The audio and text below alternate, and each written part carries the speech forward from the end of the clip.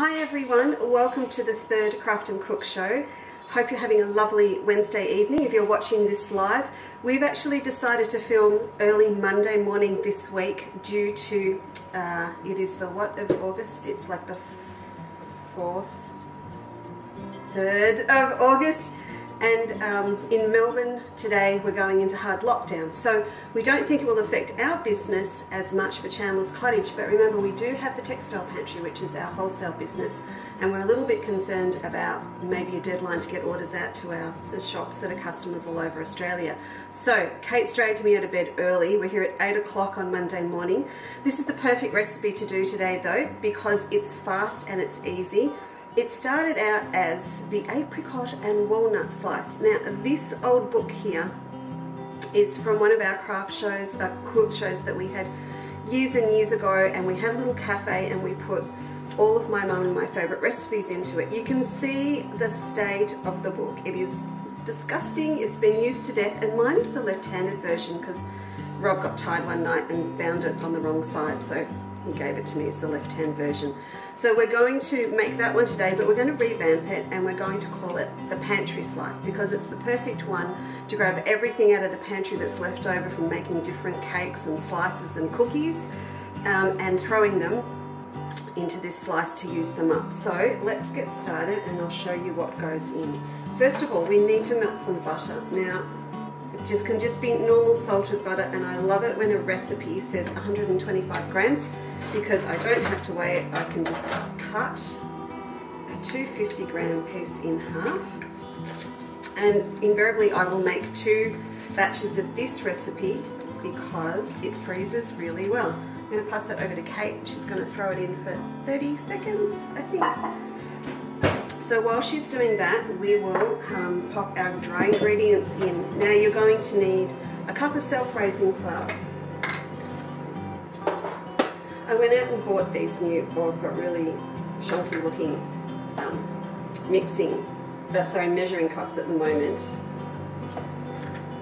because I want to buy some really nice ones, but I can't go shopping. So these came from the $2 shop down the road. So it's a cup of self-raising flour. I also bought new containers when we moved house at the start of the year, and I was going to make really nice labels for them. But you know what? My grandmother used to get me, a bit more please Kate, another 25.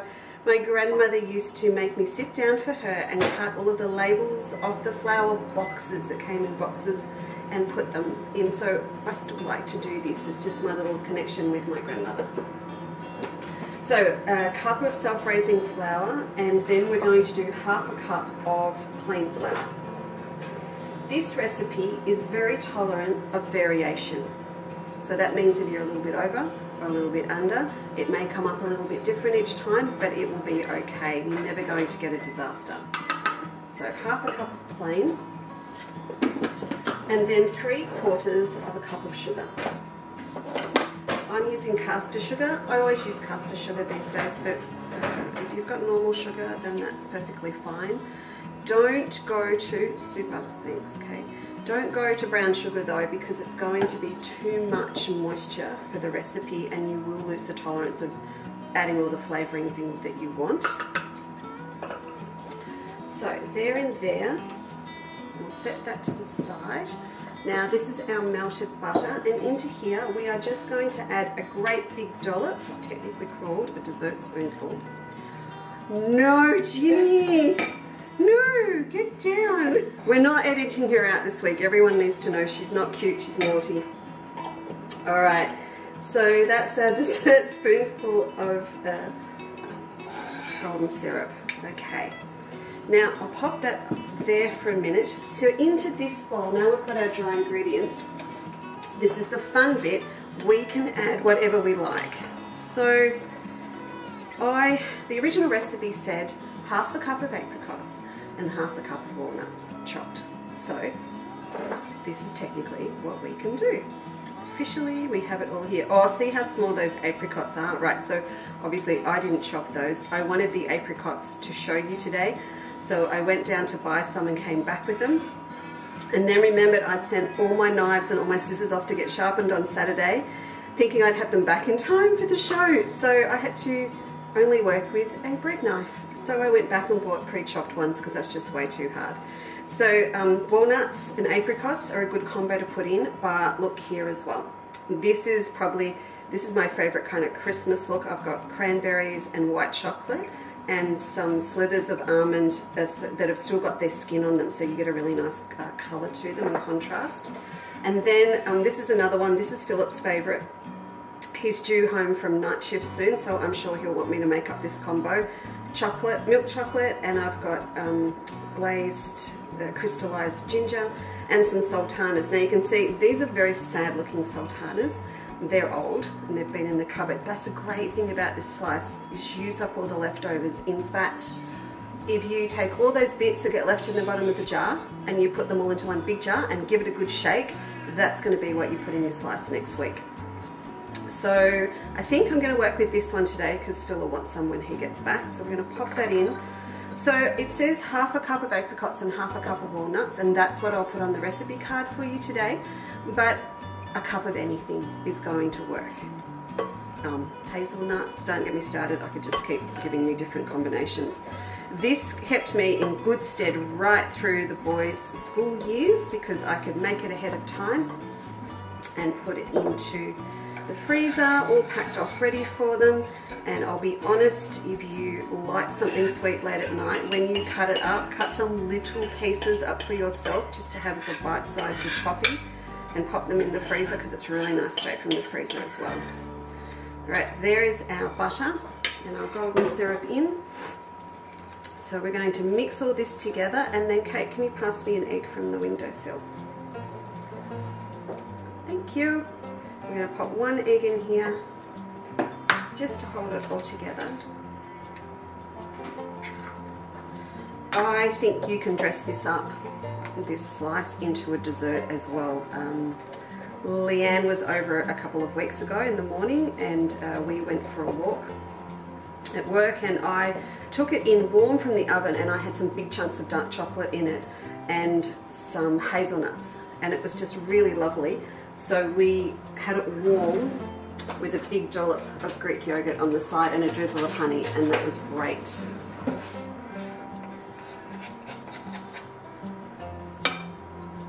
So we're doing this first this morning, and then we're going to go to the warehouse because I was going to film on Wednesday and I haven't got everything done. But also there's so much I want to show you today. It's going to be better if I do it in the studio. And in terms of specials, if you're watching us live, we've just gone overboard with specials, so we've got a lot to get through. Alright, so can you see that? That looks really yummy and gooey. So we'll pop it into our tray. Just a standard slice tray is all that you need. I've put some oil spray on first so it'll hold down my baking paper. And it's good to have a little bit extra on the sides for us to lift it out when it's finished. I'm just going to pop that in there, a big dough like that. Now, you're going to want to use your fingers. Just spread this out. It doesn't have to be super smooth on the top. In fact, it is really good if your fingers are a little bit wet with warm water. You can spread it out.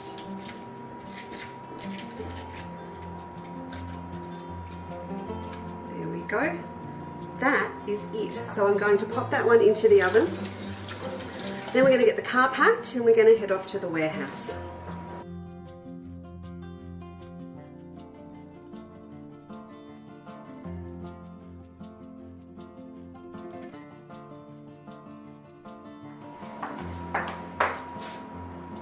Okay, this has had 25 minutes in the oven at 180 degrees, and then I've pulled it out for about 5 minutes just to let it cool enough so it's firm.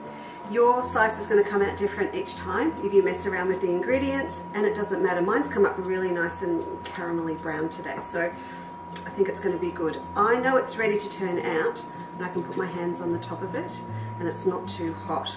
So what I want you to do is use the sides to lift it out like that, and then it's good to cut onto a board. Remember, I've only got the bread knife.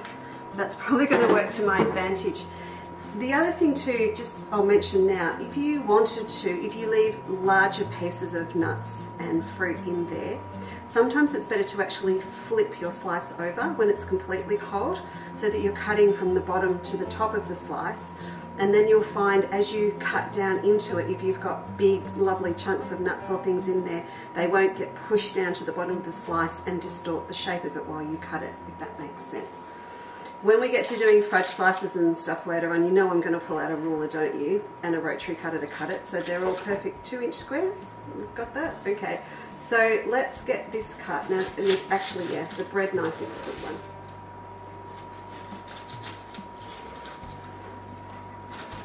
When I cut this up for lunches or to take somewhere as well, I like doing nice long skinny pieces.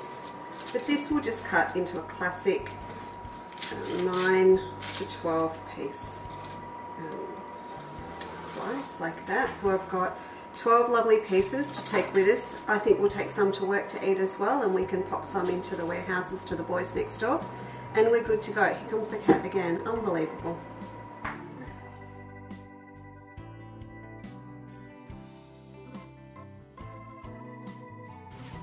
Alright, we're back in the warehouse in the studio now. I've had a little piece of slice and a cuppa, so I'm good to go, and I hope you are too. So what I wanted to talk about this evening are 3 really fun things, and that is using ombre fabrics and ruching, and how to use and design your own shapes for using metal and bag purse frames. So 3 great things to play with. But first of all, if you watched last week, I promised that I would have a project finished using the 3D petals that we did last week. I didn't know at the time that we were going to have to film 2 days earlier. So could you please just look, overhead shot, look at that. They are half finished, and I've spent ages and had a lot of fun making these. And these ones on this side, I'm just going to gather their bases up. So if you didn't see last week's, please go back and have a look at Craft and Cook Show number 2 so you can see how to make petals and 3D flowers. And then these ones on this side, I'm going to embellish. I've got the bejewelor out, I've got beads out, I'm going to use embroidery threads and get them all done. So I'm so sorry I've broken my promise, but I didn't know we were going to be short 48 hours. But they'll be finished for next week, and next week they're going to go onto this bag. It's very quickly, just show you, I have my panels ready to go. If you have a tote pattern that's a nice big one, like this one here, which is my Chinatown tote, you could design your own if you wanted to put 3D flowers onto, as I am. I'm just rearranging the dimensions of the pieces that are on the panels. So instead of having 2 thin bits top and bottom and a wide in the middle, I'm having a great big bit of floral, and then I'm having a wide bit of the black at the top to put all of my 3D flowers onto. Next week we're talking about how to assemble bags using a wraparound base technique. So it's perfect timing really, but we'll come back and get all of those together in next week's show. So back to what we were going to talk about tonight. Ombre fabrics. Now, in the first show I wore this scarf, and I wish I had designed it, because I had so many people say, Lisa, where'd you get your scarf, or are they one of your designs? No, it's not. I bought it in Singapore, but it's a really good one to show you because we're talking about ombre fabrics. And if you have a look at this scarf is ombre. So that just means there is a subtle shift in colour or in shading in a fabric, a wallpaper, a scarf, anything. And this one changes colours, but it may just be that it changes shades. So I will smugly put this away because it's mine and you can't have it, but I might turn it into a fabric design one day. So let's have a look at some ombre fabrics. We're going to make some of these little ruched flowers tonight with this particular fabric. So I'll show you the fabric first. You can see it changes colour across the bolt. It goes from red through to yellow in the middle, and then it will mirror image. Sometimes you'll get them that change from dark to light, but this particular one changes in the middle. The dark to light right across the bolt are really good to use for backgrounds, for applique as well.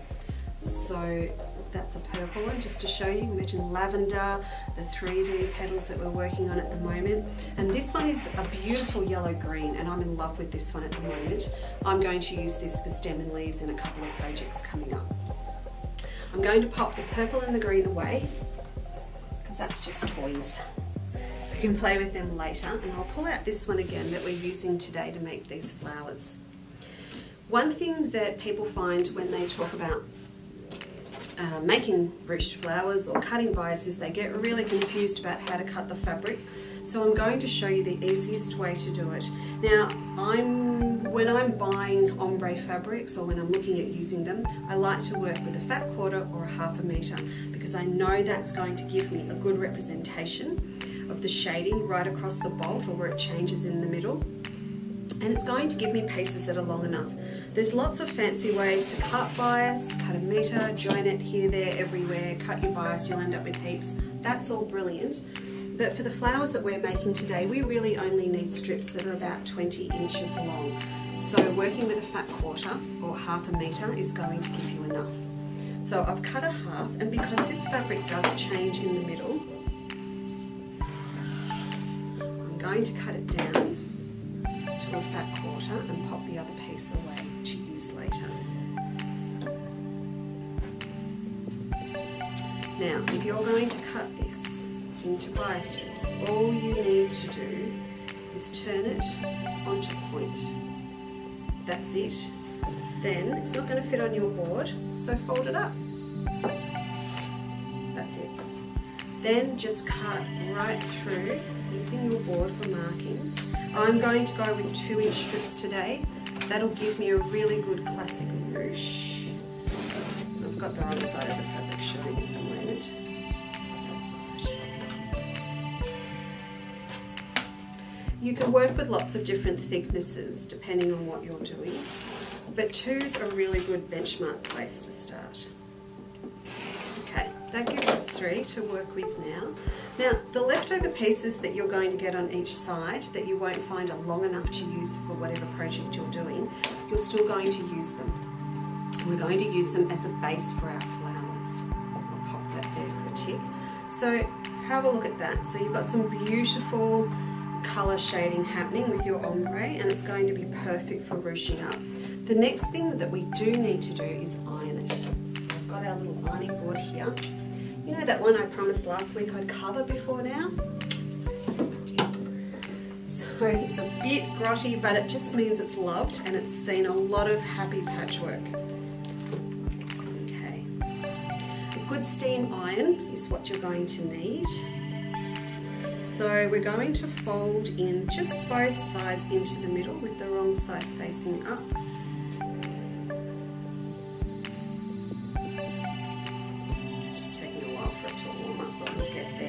If you are going to use a nice thin fabric, then you will be fine with just a steam. But if you're using a thicker one, or one that's got a lot of metallic like some of mine, a little bit of best press starch is going to help keep those edges folded over while you work on it. Okay, there we go.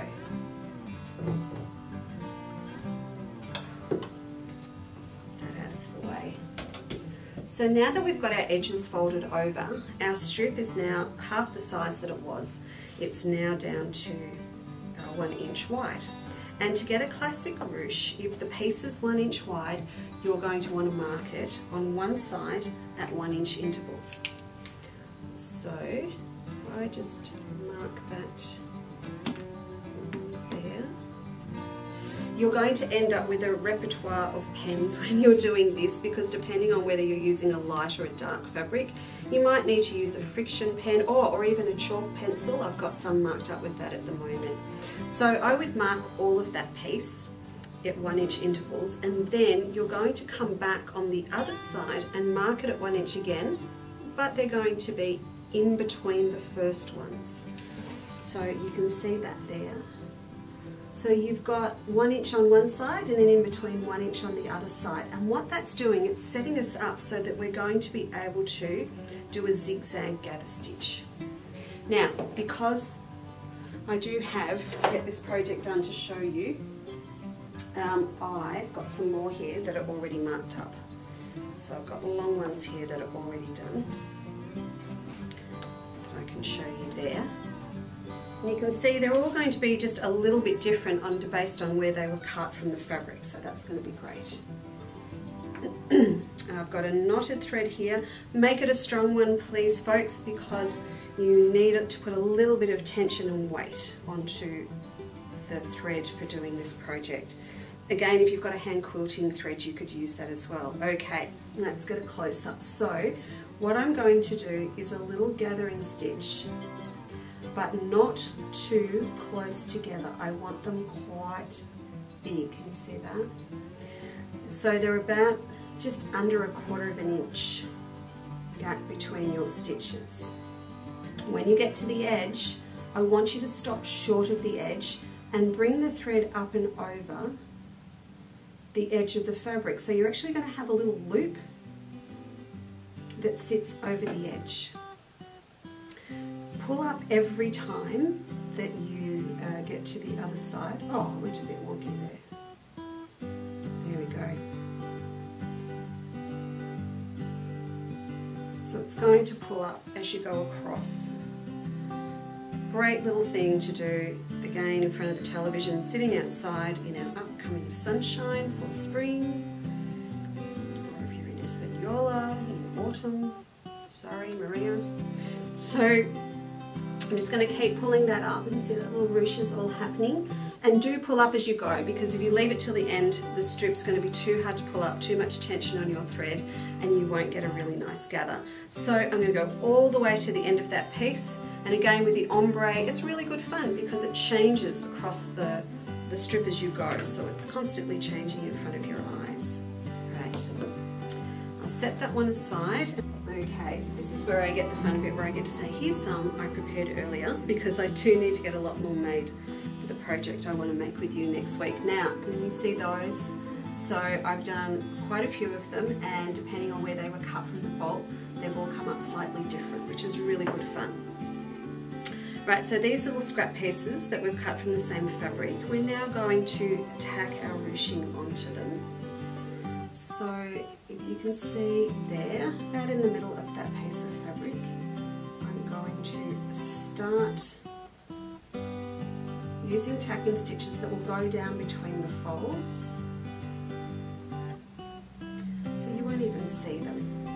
Then once you've got it secured down, I want you to start turning it so that it turns into a spiral shape, just with a couple of tacking stitches as you go. You see that?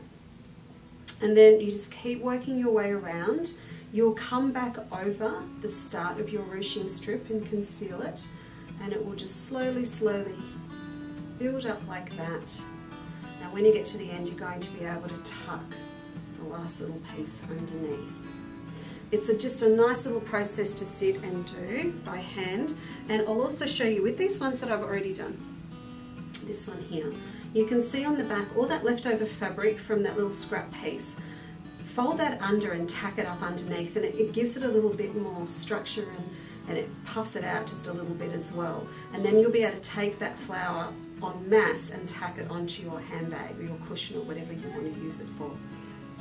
For me, when I see these, the first thing I want to do is put them onto a little purse, and probably one that's about this size or a little bit smaller. I've got a smaller one I'm going to show you today, so you can just imagine having that in a matching fabric. Oh, that's the same colour as our background. You can just pop it over the top like that. So cute. This little purse has got some little bead embellishments on it over the flowers, but you could also add some in over the ruching too if you wanted to. Alright, so what I'd like to show you next is just a couple of tricks on using metallic frames. There's so much that we can cover with this, but for this week I thought we would just start with a nice little purse frame that's going to work well with your ruched flowers. So I've got a little one here to show you. I've got it sitting here in silver. These are great frames, and in fact I will just sneakily say we've just started stocking these ones. They're a little bit smaller than the ones we've had before, so they're a nice little trinket purse. The best ones to get are the ones that have got the holes in them, so that you can sew them on much easier than the gluing ones. So how do you work out the size of the panels for your purses? Let's have a look. I'm going to pop that down there. one of the easiest things to use is just a piece of cord. So I'll cut this off here. I've got a piece to work with. I pop a knot in one end and then I sit it against the hinge on one side and roll the cord. You could use a piece of string or a thick piece of wool, I suppose, as well, but roll that up so it sits inside the frame.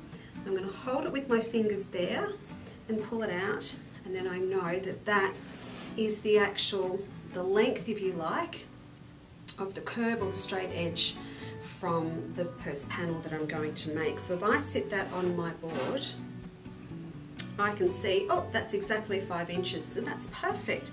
And then when I come to design the actual panel for my purse, I'm going to want to work. Can you see that okay? I know it's white on white, sorry about that. But that's the size that I'm going to want.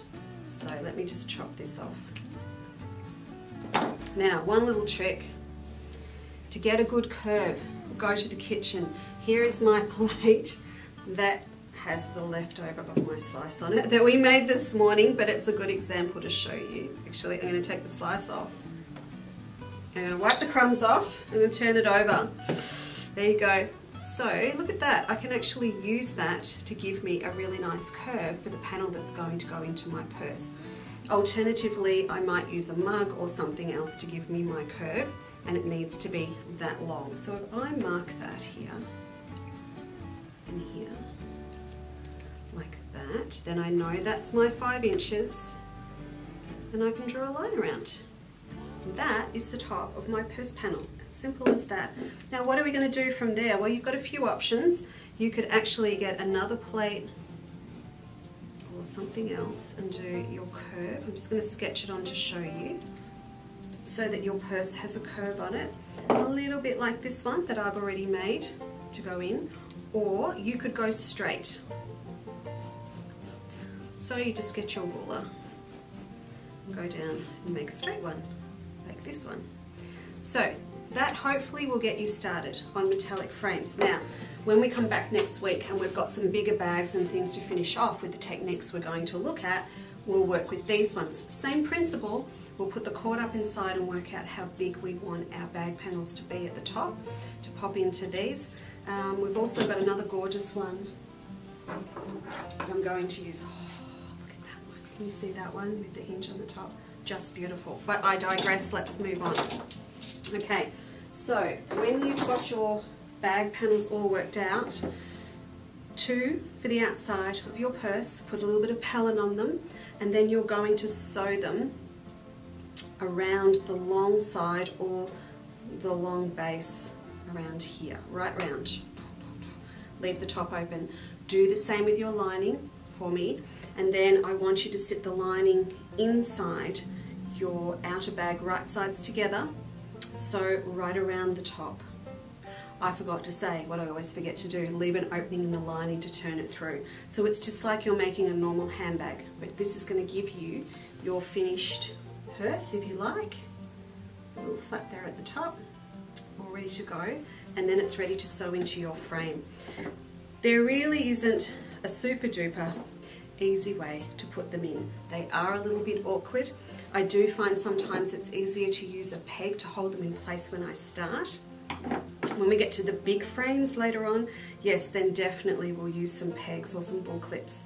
But for these little ones, what I'd like you to do is just find the center of one side, like that. I've got my little pin, you see my little pin in there, and then I'm going to put my thread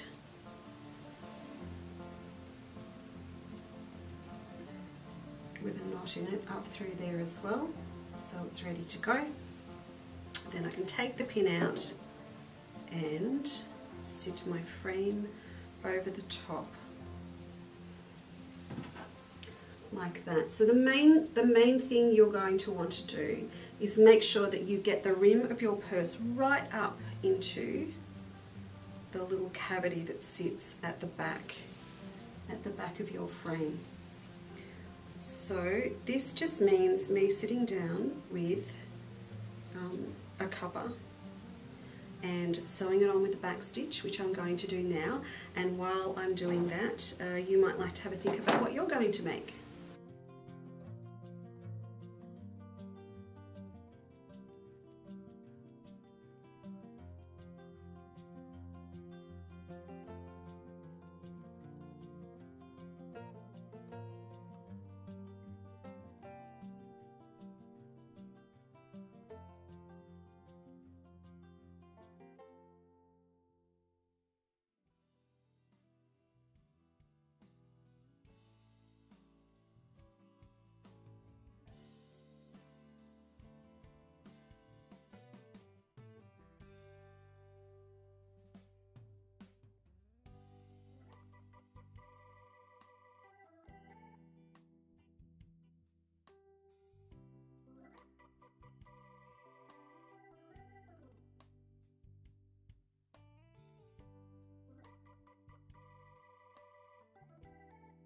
Okay, so I've finished sewing one of my purses that you've just had a quick look at, and I have one more to do, so I will get this done before I see you next time. Now, if you're staying with us for the specials and you're watching it live tonight, I've got some lovely things. I think there's about 20 specials out there. So there's lots to see, and they do include some of the ombre fabrics that I've featured in tonight's show. Also, thank you for putting up with us being a little bit all over the place today, but because we're getting ready for lockdown for COVID, we wanted to get our filming done early. But the advantage is I've worked out what we're doing next week, and as I mentioned, we'll be doing wraparound base assembly for handbags. So I just wanted to give you a sneak peek. This is the panels that I've been creating for next week's project with ombre for my stems, and the flowers that we did earlier tonight, they are going to go on those stems. Can you see that? Okay, I'll hold that up for you. So you see, oh, they're going to slide, that's okay. But you can see I've had a lot of fun making these lovely bright flowers, and we'll be working on making a handbag with those, with the panels next week. Also, if you're watching live on Wednesday night, please do remember the Great Australian Craft Show starts tomorrow. So please log on to the Craft Alive website. We do have a store there at the virtual show, and there are lots more specials on top of what you're seeing this evening. So again, thanks very much. Have a great week, stay safe, and I'll see you next Wednesday night.